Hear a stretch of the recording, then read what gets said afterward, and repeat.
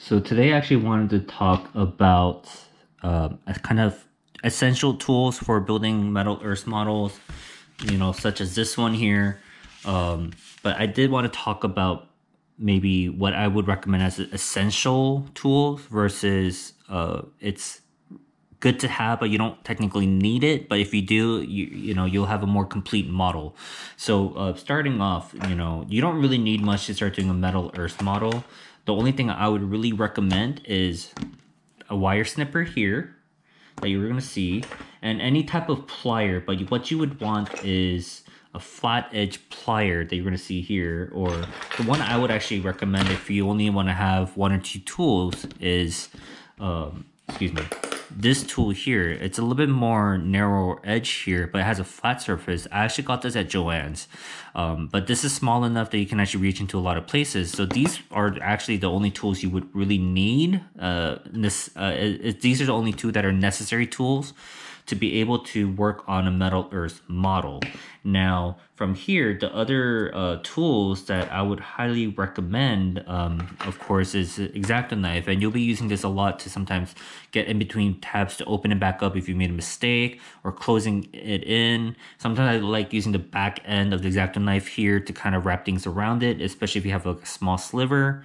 But it's not really essential, but it does help undo a few mistakes. The next one that I would actually highly recommend, but it's not necessary, is a needle nose plier. So a long needle nose plier, and a lot of these they're long, about probably 2 inches.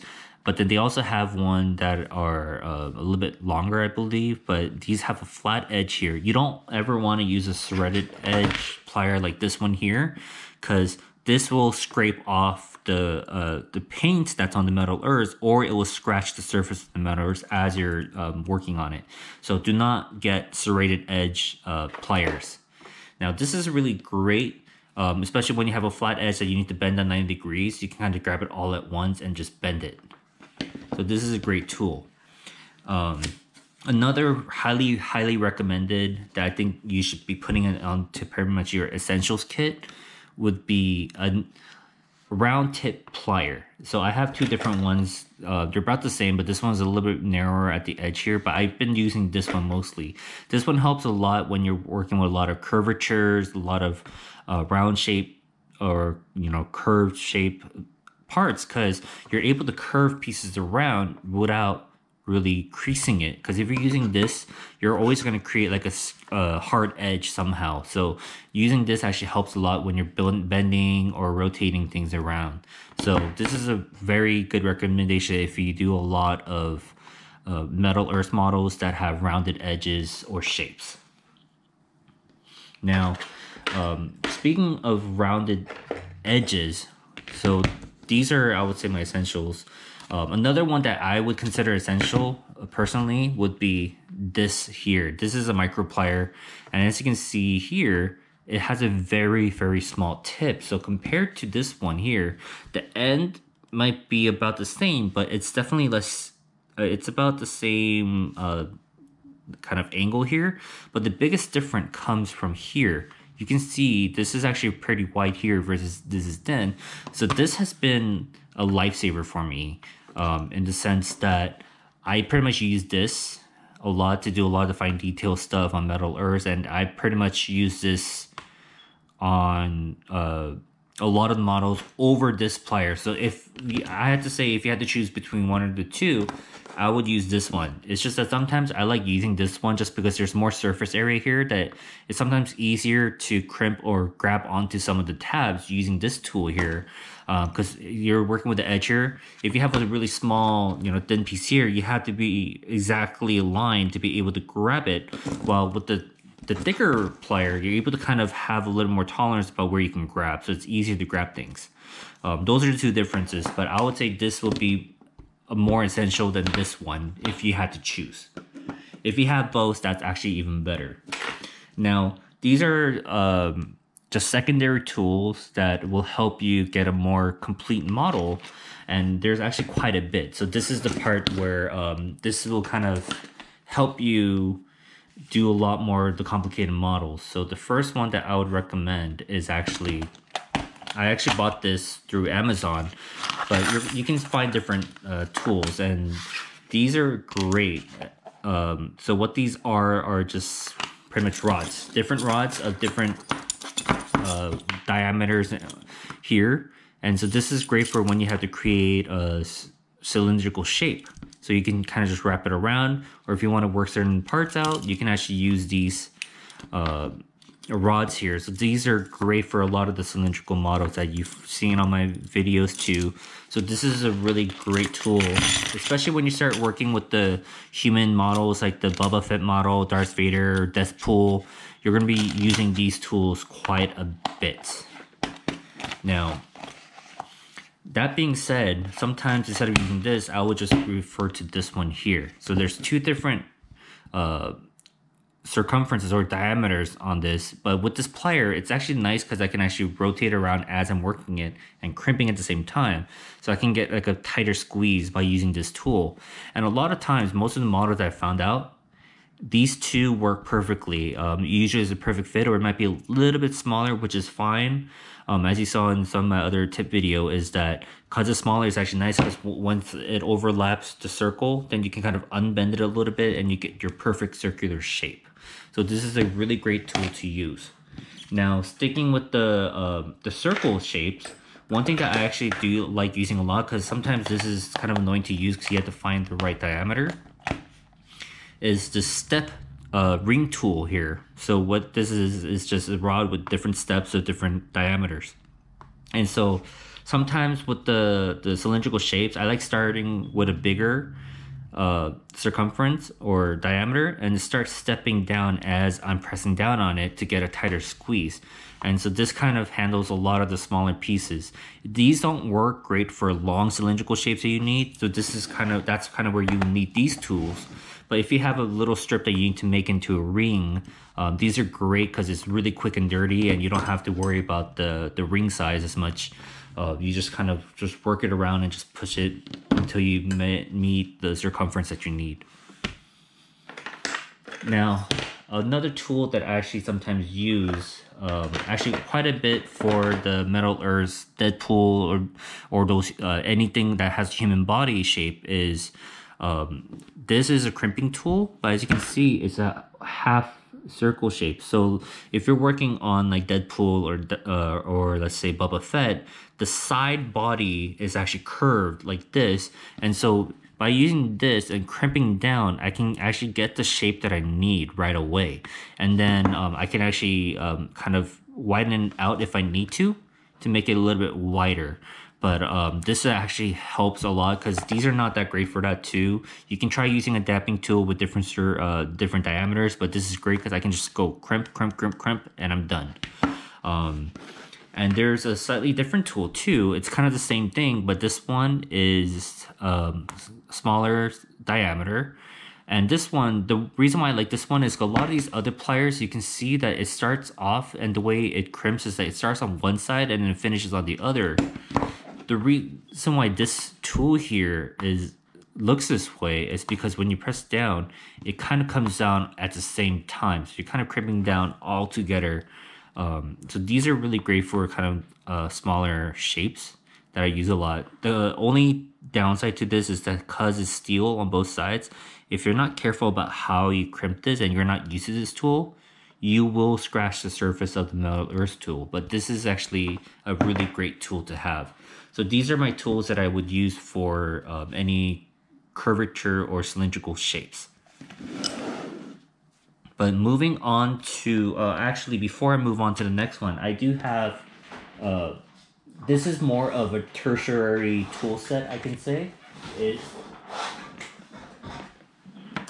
This is called a damping block here. So I'm going to zoom out real quick here. Okay, there we go. And so what it is that it's kind of like a combination of this tool. So if you have this, you probably don't need this, except this cylindrical shape has very, very thin diameters here that these can't handle. But here, this is kind of a best of three worlds. So you have your rod, your cylindrical shape here that you can use to make curvatures. You have a different spearhead here that you can use to start curving by wrapping the metal pieces around and kind of pushing up against it. Or if you have like a padded newspaper, you can use it to kind of push down to kind of roll up the metal as you're working it. So you're actually kind of warping the metal to curve, but you're kind of controlling how it curves. The third part that's actually nice is when you have to use curvature shapes. So this actually helped a lot for me when I'm working on the helmets of some of those human models, or when I was working on the R2-D2 model. You have all these different kind of diameter half spears here. So what you can do then is kind of push it in and work your metal out to get that kind of nice even dome shape. I know I've seen people use a tip where you get the R2-D2 head and you kind of curve it around using this. But when you do that, it's great to start off with, but the edges where the R2-D2 curvatures meet, it's going to be flat. And so after you finish that off and you create your dome, putting it in here and kind of working around the edges this way will give you a nice equal dome all around. So this is actually a great tool to have. But this is definitely optional, especially because to get a proper dapping block costs about anywhere between $60 to $100. So this is an investment. So I would definitely say this is definitely an optional one that I might not recommend as much if you don't do a lot of sheet metal models or modeling in general. But this will help save some time and actually get a more pristine model at the end. Now, moving on, I would like to actually bring up these tools here. And what these tools are is for the cone shapes, or actually anything that's a conal shape. I want to use these tools for making an actual cone, but you're going to sometimes get these kind of strips that needs to taper in as it curves around, so it becomes like a cone that's been chopped off on top.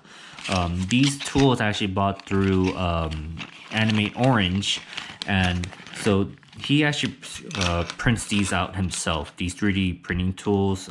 So he made these tools here with all these different kind of points and circumferences for the cone shape. So a lot of times if you have a little strip, for just imagine that this is your strip, you can actually just work it around to where you need it to be. And so you have all these different options here for kind of the taper that you need and the circumference that you would need. And so those are great for that type of work. It's not great for creating cones, but it's actually great for finishing off cones. So after you kind of warp the cones and make it in, a lot of times the edge, the bottom edge of the cone is not going to be straight. So this is kind of where I would put the cone in like this and then kind of work it around till I got all the edges to be rounded. So this is nice for finishing off cones, but not starting off cones.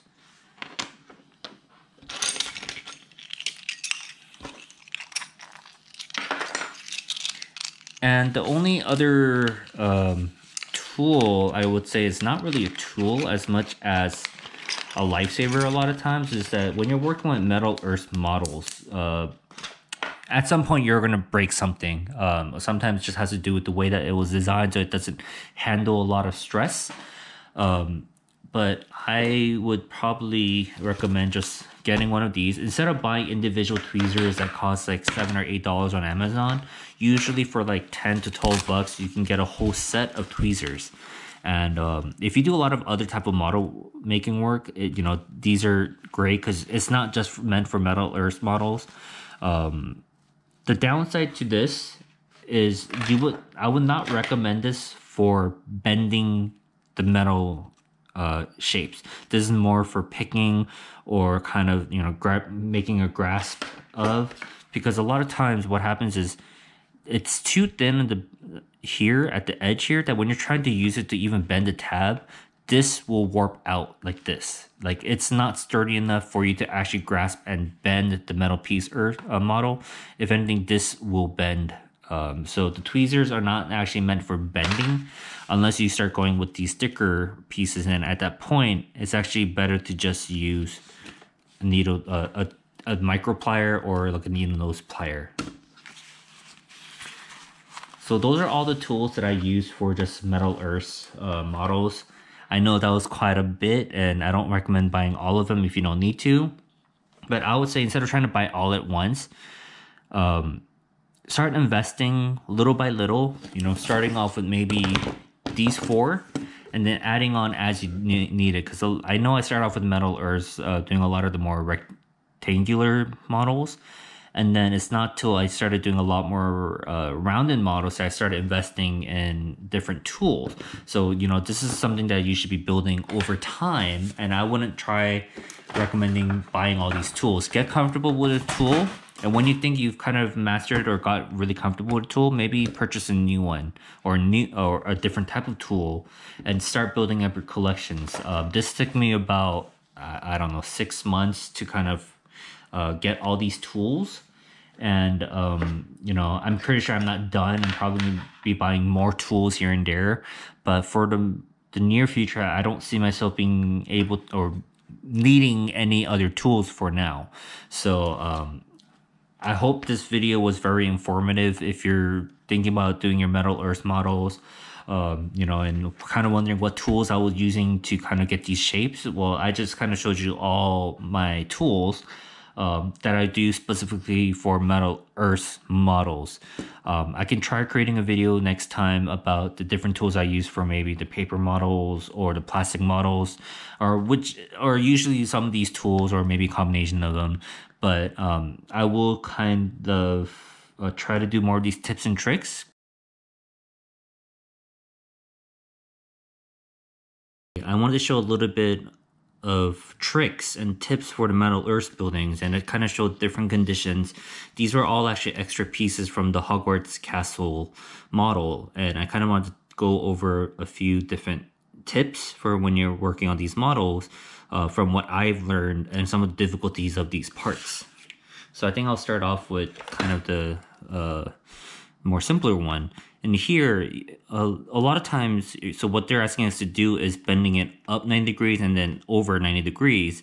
But if you look, it's actually a very thin strip in the middle. So what happens is, I'm going to actually show on this side first what happens. Is that if you try to bend this piece here, you're going to see that this part's actually kind of warps a little bit. So you're going to have to press it down like this. Now the tricky part is this here, where you're trying to bend this part back 90 degrees, and if you're not careful, what ends up happening is, let me show you real quick, is that you're gonna actually end up unbending this or not getting a nice 90-degree angle. So a little tip for this part that I would kind of give if you want to make it look very nice and clean is actually grabbing this part here, right? The part that you want to make it stable, and then kind of using your fingers and pressing down 90 degrees this way, like that. And then you go again, holding the next part here, like this, and then bending up this piece here. And I might need to use this ruler to kind of be able to push it up a little bit as I'm doing this. So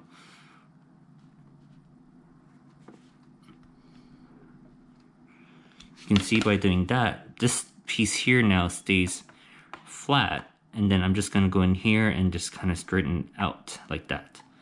So I know it's kind of hard to show, and it's because these are really small parts, but by holding down and crimping down on the piece and bending up around it like this, what happens is that this part won't get warped anymore. And so you kind of get a very nice clean 90-degree turn here like this. Now, the other tip I would like to give is these strips here. You're going to see a lot of these models where the strip, they want you to make it into U shape, and there's a very thin strip here down the middle. And a lot of times, if you're bending it, the first bend you can probably do, but then it's actually hard to get the next bend down, because this, even with this thin plier, it's actually thicker than the middle part. So you're actually going to unbend this part here. So it's kind of hard to do without warping a lot of the metal pieces here. So my little tip here is actually using a metal ruler, or if you don't have a metal ruler, you can kind of use the backside of the X-Acto knife, but the X-Acto knife is actually thinner. So the thickness of the metal ruler actually works the best. So my little tip here, and especially with the hogwash model, you're going to be doing a lot of these strips, and I mean a lot. So the tip here is actually using the metal edge, place the strip on the middle like this, lining up with the metal ruler, and then using your fingers and pinching down on both sides. And what that does is actually, it kind of, the middle part stays flat, and it actually wraps around the metal ruler, so you kind of get your nice straight edge.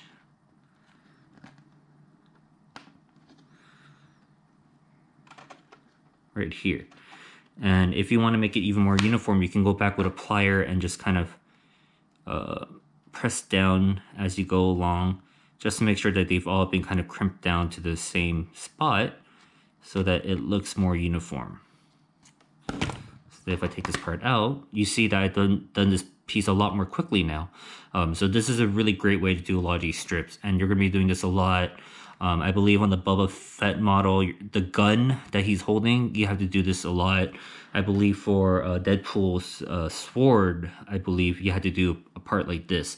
So this is a really, really great tip and trick to kind of do these U-shaped strips really easily.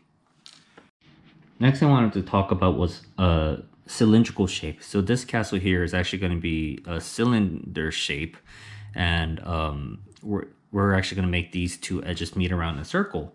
Now, judging by the length, the width of this, is probably going to be this tool here, but just for demonstration's sake, I'm actually going to show, because you're going to have different cylinders, so I like having these tools here. And you don't have to use this tool. You can actually, if you have different like straight cylinder shapes, maybe like an X-Acto knife, you know, can be a rod, but anything that's like a nice rod shape. In this case, I'm going to try using this one here. This one actually might be too small, but I actually like going 1 or 2 sizes smaller than the required cylindrical shape, just because you're never really going to get the edges to bend nicely. It's going to be a little bit straight. So by going with a slightly smaller cylindrical shape, and you're pressing up against the edges, it's going to be a little bit more rounded, that like, if you can see, it's not going to go all the way to the edge. So when I undo this cylinder is actually going to be a little bit bigger than the actual shape that the rod that I'm using. So this is a really nice trick here. So as you can see, I kind of done this here where now it's overlapping a little bit, which is fine. That I actually want that overlap, because as you can see, at least the edges here now are more rounded. And then I'm actually gonna kind of open it up a little bit, and then you kind of get your nice cylindrical shape here. You can go back in after you've spread it out a little bit, and then go over and kind of round out the edges and kind of even it out by just rolling it across like this, because then you get a nice cylinder shape here. There are going to be 2 different methods I'm going to show you. Actually, they're very similar methods, but the way you do it will be slightly different. You're going to get sometimes 2 different types of cones. One that's going to be very straight, sorry, not straight, but very small, and then one that's bigger. But then a lot of times the smaller ones, you might get this pre-scores here, so they're actually going to be a little bit more straighter, so it's going to have more of an edge, while these are going to be more of a perfect curve. So the way I like working on these is I usually try to see where it's connected to. So this is going to be my stable side here. So I'm actually going to go on both sides and just try to follow the angle here of the line that it's given. A lot of times you're going to see the smaller shape. Sometimes the bigger cones will have this too. So I actually try to bend away from the stable side here, the one that's connected.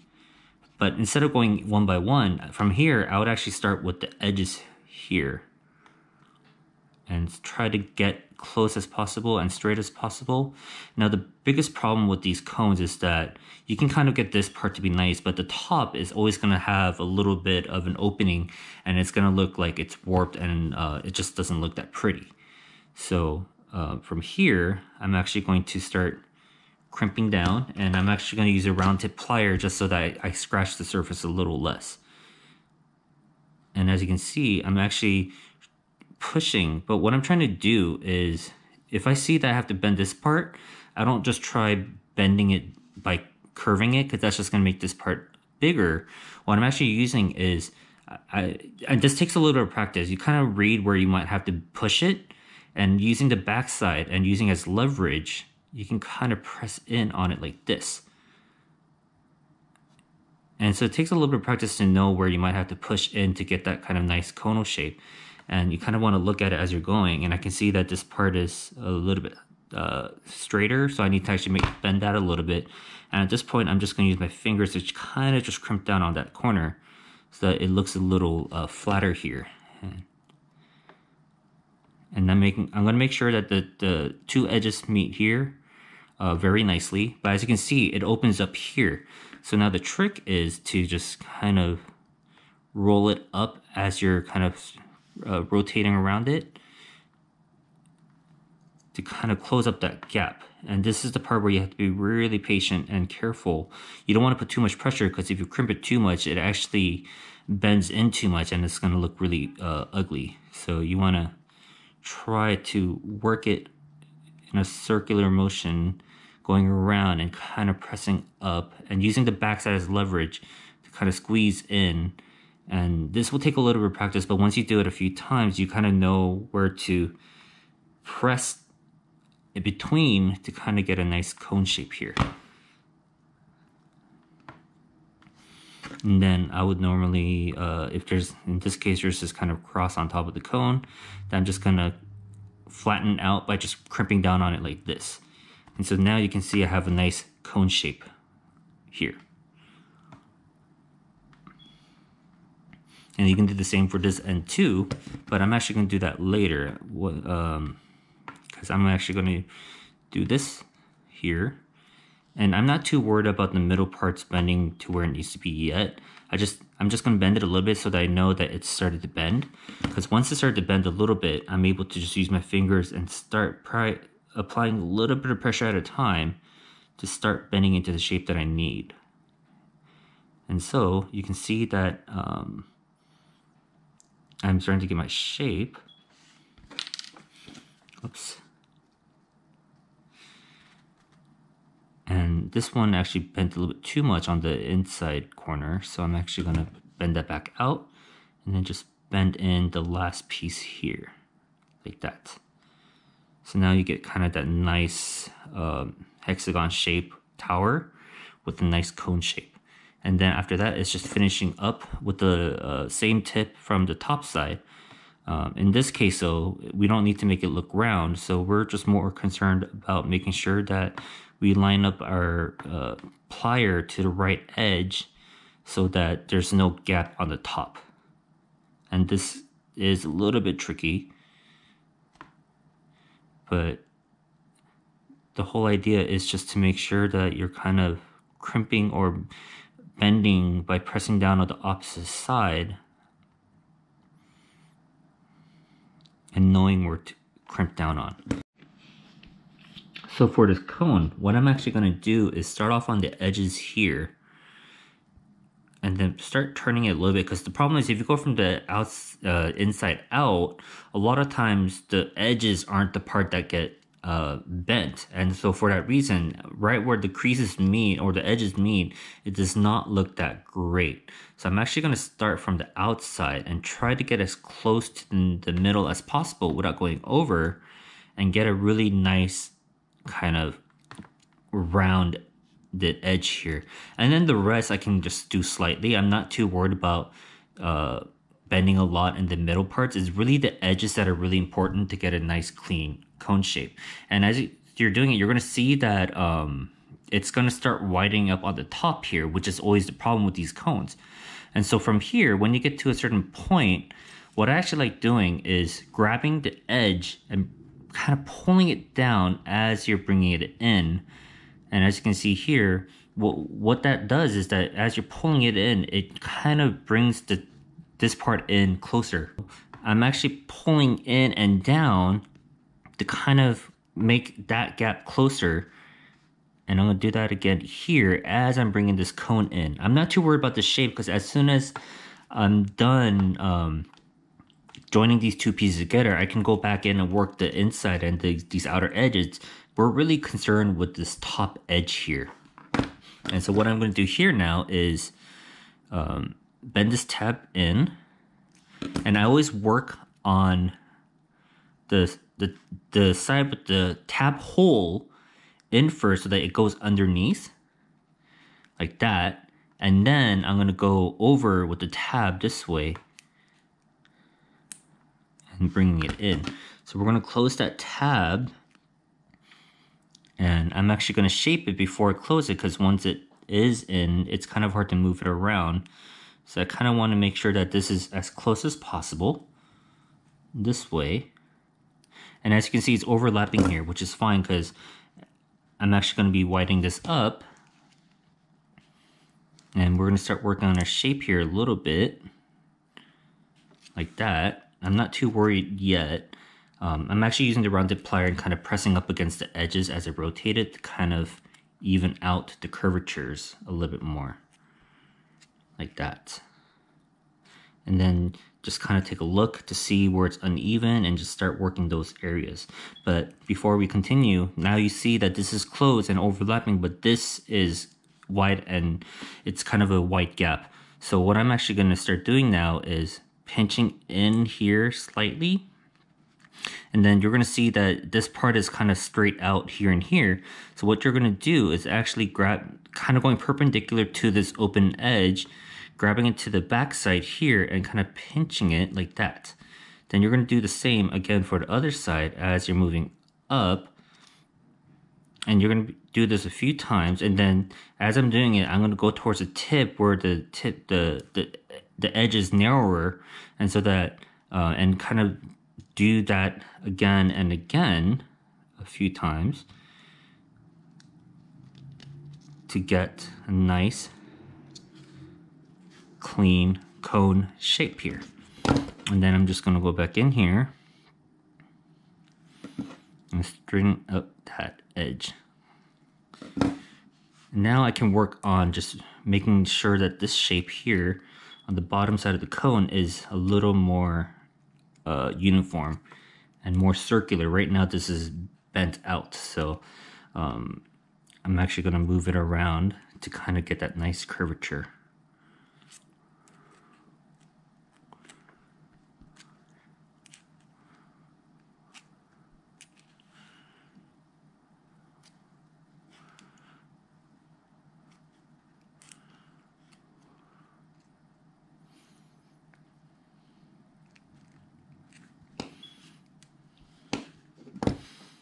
And if you have any of these tools, you can actually get these tools through Animate Orange through their website. And he 3D prints these tools.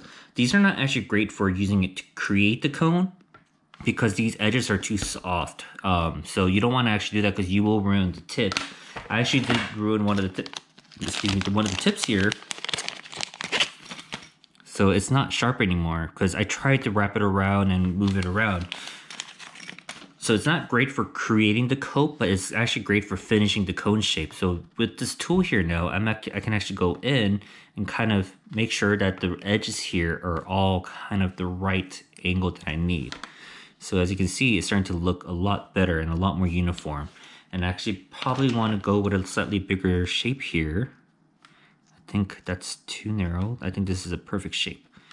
And kind of just work it out until you have a nice perfect cone.